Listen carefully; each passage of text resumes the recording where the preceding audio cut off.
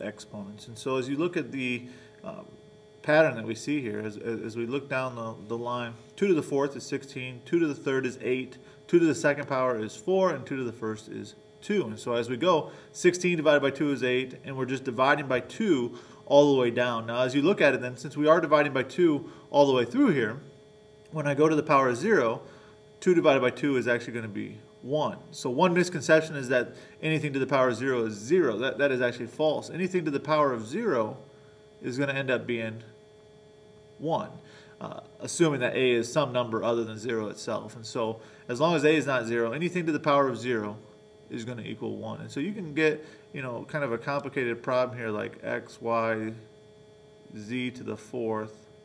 And if I take that to the power of 0, remember our properties with multiplication here. I'm going to bring that into all three of those. So I'd have x to the power of 0, y to the power of 0, z to the power of 0. And then to the power of 0 is 1, power of 0 is 1, power of 0 is 1. 1 times 1 times 1 gives me 1. So keep track of that. Anything to the power of 0 is just going to end up equaling 1. Now as I look at it, then I can continue on with my pattern here. I have 2 to the negative 1st power. I can continue to divide by 2. And so 2 to the negative 1st is going to be a half. Half of that is going to be a 4th. Half of that is going to be an 8th. And half of that is going to be a 16th. Now as I go through there, then I can see a lot of similarity here between the negative exponents and the positive exponents. 2, 4, 8, 16.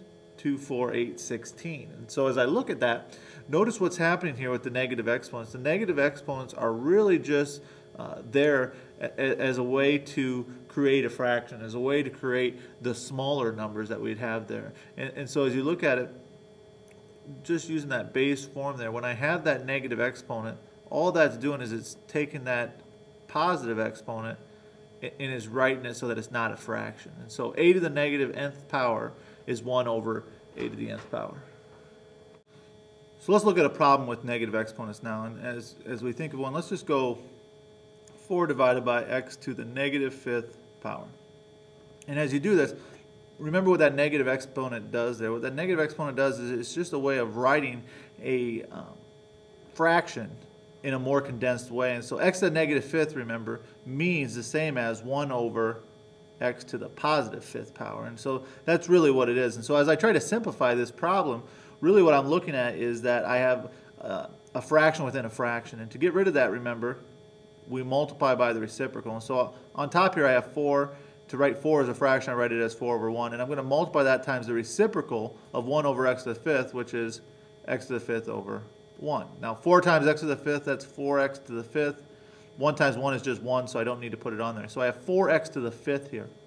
Now, this is a part here, we do have a shortcut where we can actually kind of go through here and cancel out this middle part if we want to. And so if you want to kind of get rid of that middle part there, you sort of can by knowing the shortcut. And the shortcut is anytime you have a negative exponent, you can bring it to the opposite side. And so if I can take that and bring it up to the top right away. And so the negative 5 is on the x, and so that goes to the top. Now when it goes to the top, it becomes positive. And so the negative tells you to bring it up. Once you bring it up to the top, the negative's done its job. You can get rid of the negative there. And so let's look at just another a quick one here. Let's go 4y to the 6 over x to the negative 4th. And let's put a z to the negative 3rd on this one. As you look at this one, we got positive exponent of 1 here. We got a positive exponent of 6 here. Those aren't going to go anywhere. Those are going to stay there. But I have a negative exponent here. When you have a negative exponent, that switches sides. I have a negative exponent here, and so I have to switch that around. And so as I look at this, I still have the 4y to the 6 on top because those did not have negative exponents. Those just stay where they're at. To get rid of this negative exponent, though, I have to do what I talked about earlier there. I have to bring it to the opposite side there. And so I'm going to actually bring that down to the denominator here. And so that's going to be z cubed. And the x to the negative 4, it has a negative again, so I have to bring that up. And so I'm going to have x to the 4th. Notice that the negative does get taken off when you bring it to the other side. So Negative exponents will cause it to switch sides because of the math that happens when you multiply by the reciprocal. The negative is just a notation that is used to describe a fraction.